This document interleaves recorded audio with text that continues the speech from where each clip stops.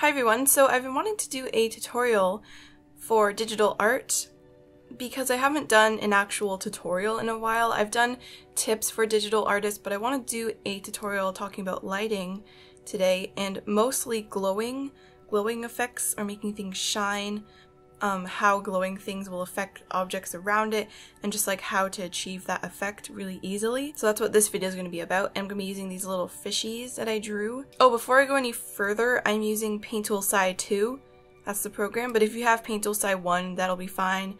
And pretty much any digital painting program, like Photoshop, anything like that, will work for this, so don't worry if you're not using Sci. You can use whatever you want. So one of the most important things for making things glow is to have a dark background, because the way to make things look brighter is to have darker things behind them.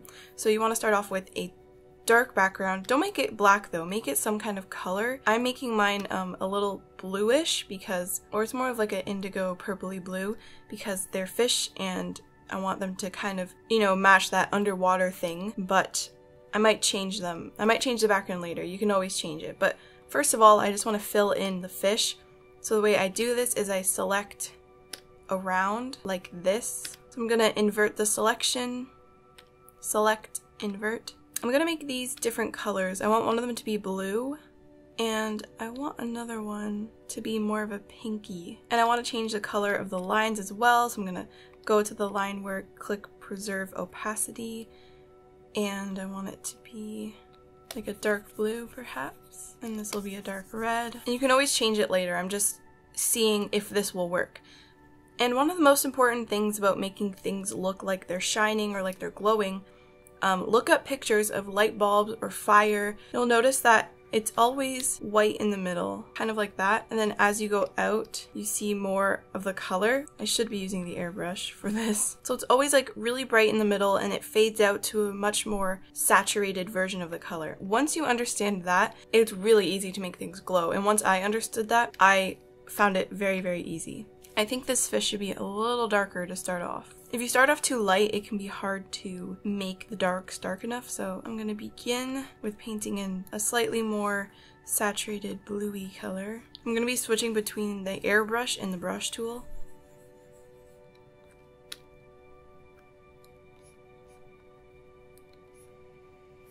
So the idea for this fish is his body will be glowing, and I'm going to make his fins be glowing even more, so they're going to be brighter than the body.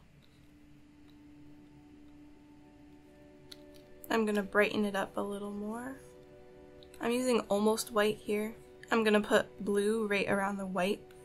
It's a little easier to use the airbrush tool because it does make it smoother and light. It has a nice gradient to it usually, so notice how I'm making his fins really, really bright. They're going to be glowing more than his body because they're thinner, and I'm going to put a little bit of blue around them.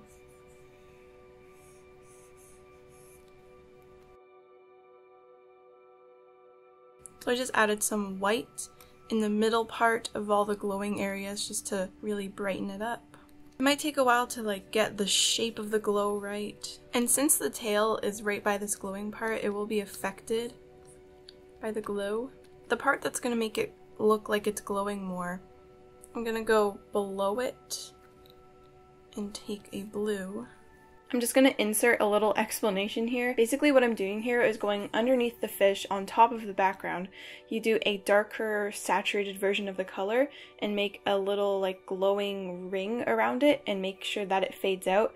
And this basically goes back to the candle picture where you can see the color illuminating off of the glowing object. And this is one of the things that really makes it look like it's actually glowing. I'm going to change the line work color to something not quite so dark.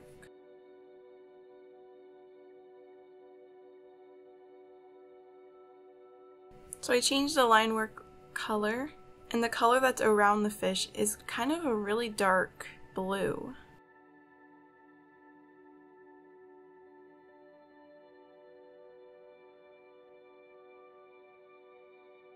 So I'm going to blend this out that's around him using the water tool.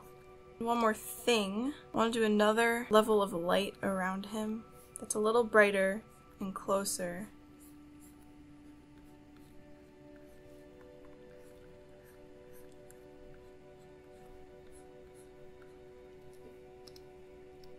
And I like to use the layer overlay. I'm gonna blur that a little more. So basically, this was making it glow without really relying on any layer modes like shine or overlay. And the thing to remember is as you get more in towards the center of the glowing object, it gets whiter and more intense, and as you move away it gets more almost more like saturated and more color is added. So it's kind of like fades like that, and then around it you do a glow of the color, but it's a lot darker than you'd think it would be because it's just a glow, and since it's on such a dark background you still can see the color intensity of that. But if I took that away, it doesn't really have that much of an impact, but once you put it back, it's a lot nicer. So for this one I'm going to do it a little differently. So first, this should be darker to start. So for this fish I'm going to show what you would do if something beside an object is casting a glowing light onto it. So basically colored light. And the thing about lighting is there's ways to do it right and there's ways to do it wrong, but there's also kind of ways you can fake it, sort of. And this will kind of be one of those times where you know the general area of where the light's coming from and you can kind of choose how you want to depict it, whatever way you want. So start off with a color that's not too light and just eyedrop that color. Go to where you're selecting your colors and make it more brighter and more intense, so more towards the top corner here.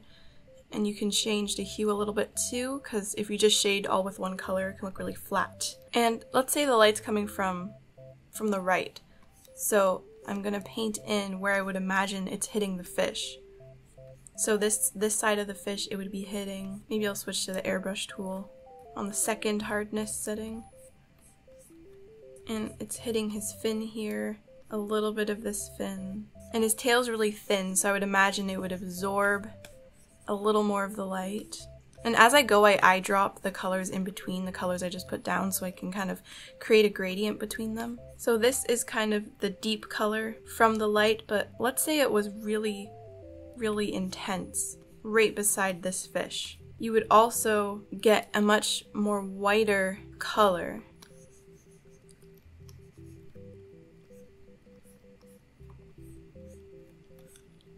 And around this brighter color, you want the intense color to kind of blend into.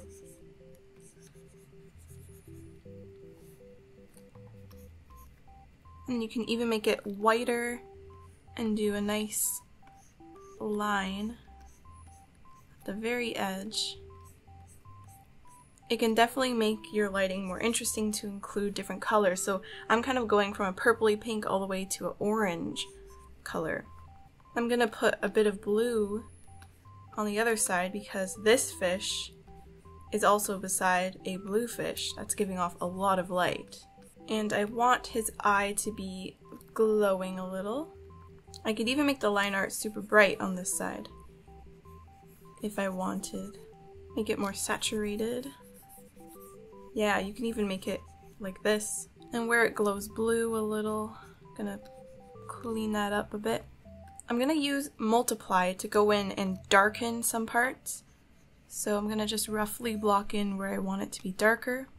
So here are the areas where I want it to be darker. I kind of want to change the color, so I'm gonna go to filter, hue, change. It's kind of hard to tell when it's so dark. I'm gonna lower the opacity. It needs to be more colorful, I think. More saturated. I think it looks better like that. And then you can do a layer above it and kind of blend that out a little. And the way I'm going to make it look like his eyes are glowing is kind of what I did before, where the middle is whiter and brighter. And then it gets saturated near the outside as you move away. Now another step to make this look better is to go in behind everything like I did with the blue one. And you want to make it have a little ring around it. Mostly on the side. I'm using my airbrush tool on kind of a big setting.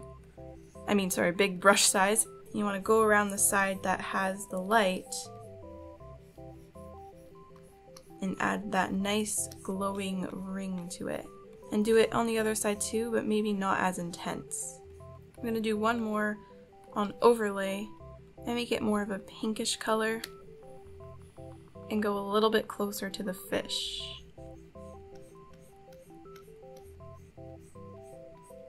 And one thing that I want to talk about is adding little like flecks of light. So above everything, if you go to your pen tool and take a really light color, you can do like little dots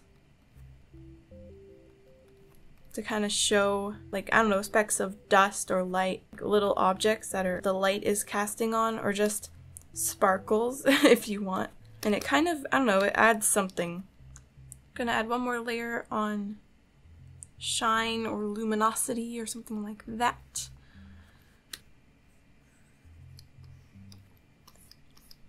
I think I'll put it on shade / shine. Maybe lower the opacity a little. I really hope you enjoyed this video, me giving some tips about digital art and just about making things glow, and I had a lot of fun making this because making things glow is a lot of fun. And basically your main point you want to take away from this is that when things glow, you have this area of color, but then in the middle it's usually white because it's most intense in the middle. That's like the biggest thing you have to remember, and after that you can play around with what colors you want to layer on, because you don't have to just make it glow one color, you can have it glow different colors. You can combine colors together and make it glow however you want. I didn't really get into that in this video, I just wanted to keep it, well, kind of in the red one. It's like a purpley orange, pink, red glowing thing, but it's mostly just glowing pink. And if there's anything you want me to do like this with digital art, any like little tips or things that you're confused about or things you want me to talk about, please tell me in the comments. I would love to make a video like that for you. But I really hope you found this video helpful. And if you have any questions, feel free to ask me in the comments. So thank you so much for watching, and I'll see you in my next video.